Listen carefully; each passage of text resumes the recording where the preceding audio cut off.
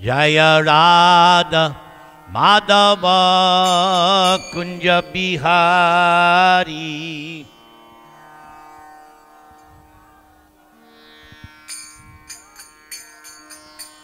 Jaya Radha Madhava Kunja Bihari.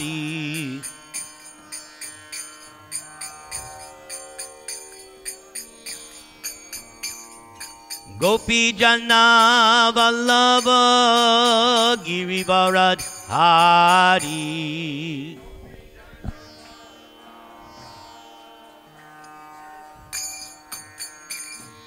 Gopi Jana Vallabha Girivaradhari.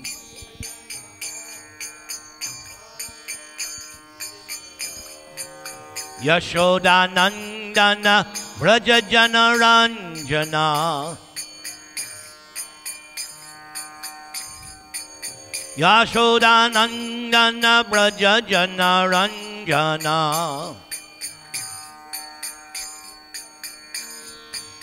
Jamuna Tira Banachari. Jamuna Tira Banachari.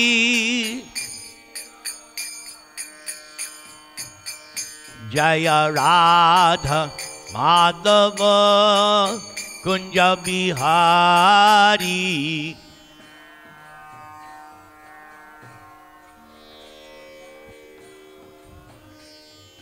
Gopi Jana Vallabha Girivaradhari.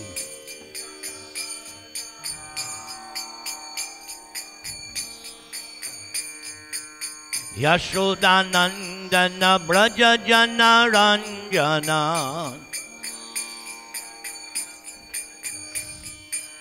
Yamuna Tira Banachari.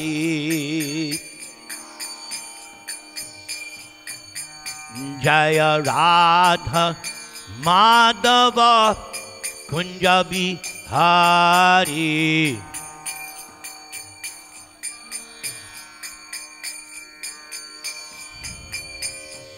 Gopi Jana Vallabha Girivaradhari.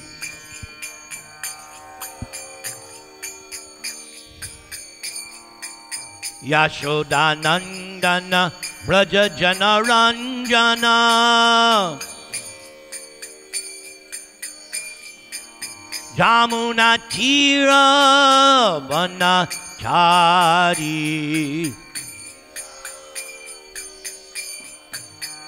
Hare Krishna, Hare Krishna, Krishna Krishna, Hare Hare, Hare Rama, Hare Rama, Rama Rama, Hare Hare.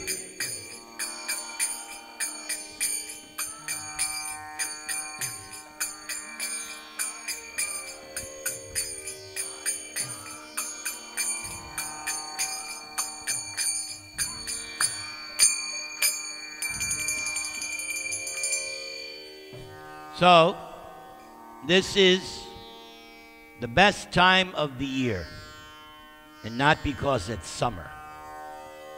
We just had the wonderful appearance day of Lord Balaram, who is here in this temple. Lord Balaram Ki Jai.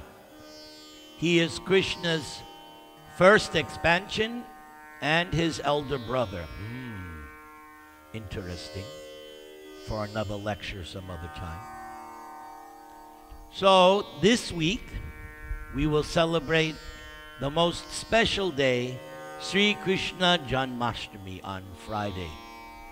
And in our movement we're so lucky that the next day is the appearance day of our beloved spiritual master, A.C. Bhaktivedanta Swami Srila Prabhupada, without whom none of this would have been possible. But it did happen. It's history, and here we are. So I'd like to speak tonight something from Shreemad-Bhagavatam, the science of God. I love saying that. I'll never get tired of saying science of God. Especially because one time I was preaching in Cal State, LA, and one lady objected. How you can say science of God? Science means biology, chemistry, this. I said, no, science means you follow a procedure and you get a predictable result. So throughout Prabhupada's Bhagavad Gita, throughout Shreemad-Bhagavatam, Prabhupada says it's a science. If you follow the instructions of Krishna as they are given in Bhagavad Gita, you will get the result. And according to Lord Chaitanya is also here, that result is love of God. We are not seeking material benefits. No. Because we learn from Bhagavad Gita, material benefits are limited and temporary. And no intelligent person wants something limited and temporary. The Bhagavad Gita very clearly says that this science of Krishna consciousness is everlasting. It's unlimited and joyfully performed. All the different activities of this Krishna consciousness, even the fasting, is joyfully performed. So in the Shreemad-Bhagavatam, which has 12 cantos, the author, Srila Vyasadeva, he has strategically placed the subject matters, 10 subject matters, throughout the 12 cantos. That 10th subject matter is called the summum bonum, the ultimate good, the topmost benefit. It is in the 10th canto that we hear and read about Krishna's appearance here on earth. For many of you in your home country of India, 5,000 years ago, it's not a story, it's history. 5,000 years ago, Krishna was on this earth. But Vyasadeva takes 9 cantos to prepare you for understanding Krishna, because Krishna's pastimes are bewildering. And if not understood scientifically, the tendency is to misunderstand. We hear in Bhagavad Gita, Janma karma chame divyam, evam yoveti tatpataha, tyakva dehang purnar janma, naiti mameti sorjuna. Krishna says, if you can understand factually my birth and my activities, then you're not coming back again to take birth. You go to my abode. And Krishna's abode is called Vaikuntha, the place where there's no anxiety. Even though San Diego is perhaps one of the nicest places to be in California, it's not without its anxieties. Nowhere you can go in this material world, top to bottom, there's going to be some anxiety. But Krishna's abode, Vaikuntha, is without anxiety. And that's where I want to go. Who wants to go to that abode? So Krishna says, you simply have to understand scientifically my birth and activities. And that is described in 10th canto. But Vyasadeva prepares you in 9 cantos so that you understand all the different categories of Krishna. So in the very last chapter before the 10th canto, the 24th chapter of the 9th canto, it's entitled Krishna, the Supreme Personality of Godhead. And in that chapter, Shukadeva Goswami explains to Maharaj Parikshit the ancestry of Krishna, all of his forefathers. It's a long list of wonderful personalities. And it ends with where it says that Krishna's father Vasudeva, he had 9 children. 6 sons were killed by Kamsa.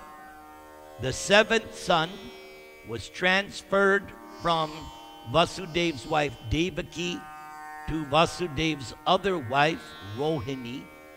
That's a mystic transcendental process. Then the 8th child, Krishna, the Supreme Personality of Godhead.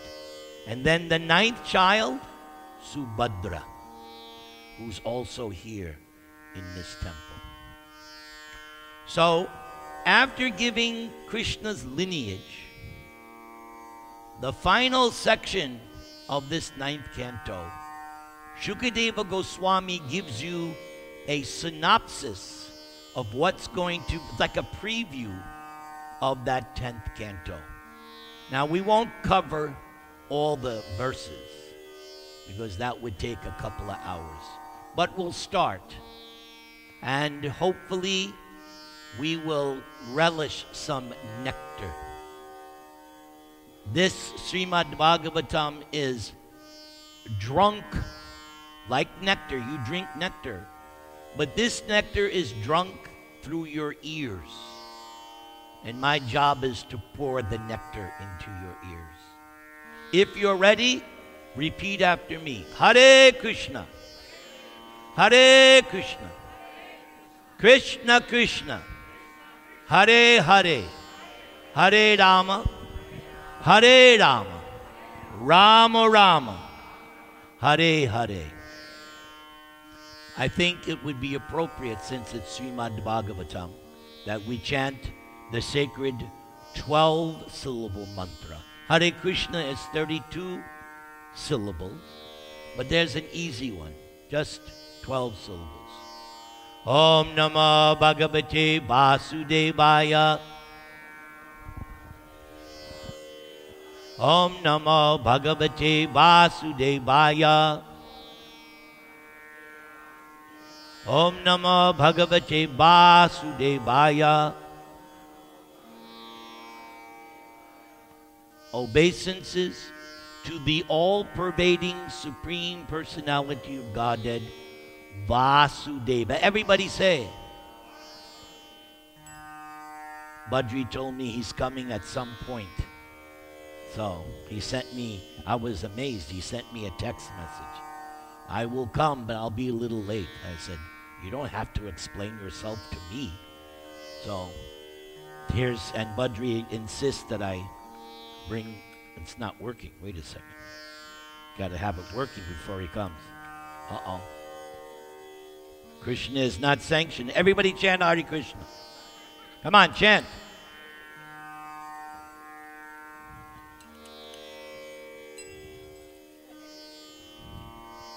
See? Not working. Krishna has a plan. Okay, so Shukadeva Goswami is preparing Maharaj Parikshit for the 10th canto. So this first verse. Whenever the principles of religion deteriorate and the principles of irreligion increase, the supreme controller, the personality of Godhead, Sri Hari, appears by his own will. So there's a lot here. This verse is very similar to verses you'll find in Bhagavad Gita.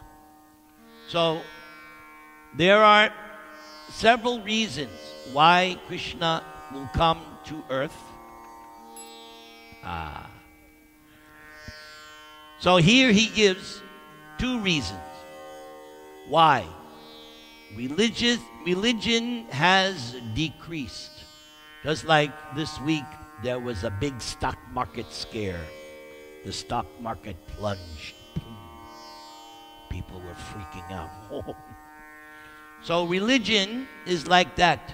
Sometimes religion deteriorates, and that means that irreligion has increased. So when that happens, God comes. People ask the question, so what about now? We need God right now. Things are so horrible. Yes, God has come. Is He not here in this temple? Or are we worshiping idols? Who's worshiping idols? Who's worshiping God? Good. This bell ain't worshiping, that's for sure. Yes, we're not worshiping idols, we're worshiping God. But even still, God has appeared. There it is, on the top. Hare Krishna, Krishna Krishna, Hare Hare, Hare Rama, Rama Rama. That is God. That is God descended in the day and age to wipe out irreligion. Now, the next thing, appears by His own will. Yes. Nobody can force God to do anything. Nobody. You and I, we're forced to do things for so many reasons. But God is, we learn in the very first verse of Bhagavatam, Swarat. Everybody say that. It means fully independent. Fully. We're not fully independent. We have what is called minute independence. But Krishna's independence is